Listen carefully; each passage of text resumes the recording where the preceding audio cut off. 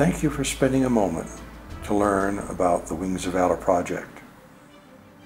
The Wings of Valor project is a black and white photographic coffee table book to commemorate, honor, and pay tribute to America's fighter aces.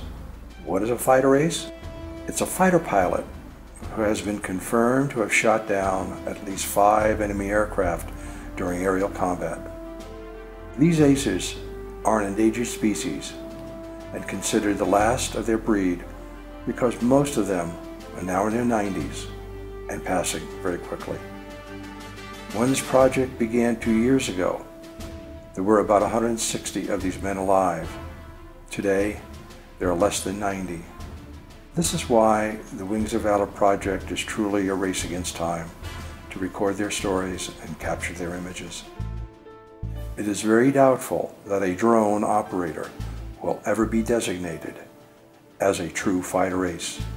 Right now, over half of the project is complete, but we still need additional support to ensure that this project will enshrine their legacy.